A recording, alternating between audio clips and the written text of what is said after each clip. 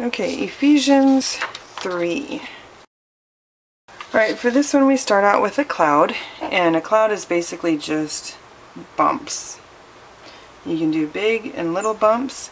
This cloud is going to have a flat bottom, or you could do a cloud that's got bumps all around. The main thing about clouds is just to make sure that you're varying your bigs and your littles. And then you can add interest by just doubling the lines. You could double them just like on one side, just like the bottom.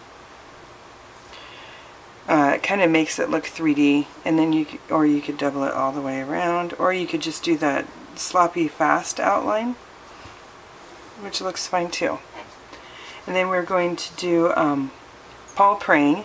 So it's basically a bowling pin person again, but we're going to make the body shorter, and we're going to go out like that.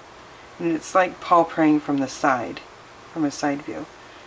And we'll go out like that, and then put his feet here, and then his eye is closed, and he's still got his haircut, and his beard.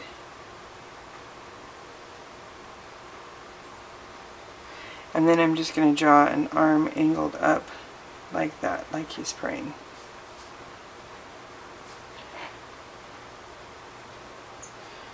That's Paul praying. You can draw his other arm back there too. Well, it doesn't really even look right, but that's okay, because it's not about art. It's just when you are writing about Paul's prayer and you see this guy, hopefully you'll know that he's praying.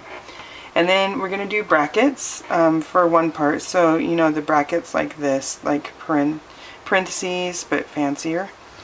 So you can do them just like that, just down and bump out, or you can do some big double line brackets. So you start like that, then you do a line here and here, and then you just copy that first line. Same thing here. Down, down, and then copy.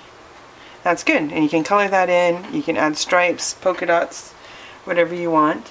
And then I had just some of the seashore accessory doodles, and one was again another starfish like I did in Ephesians chapter 1. This one I just did some lines going down each arm for some interest. Then you can add some dots if you want, all over or just on the sides. And then there's also a bumpy shell, and that I just did some bumps. And then you go back along the same, make it wider at the base,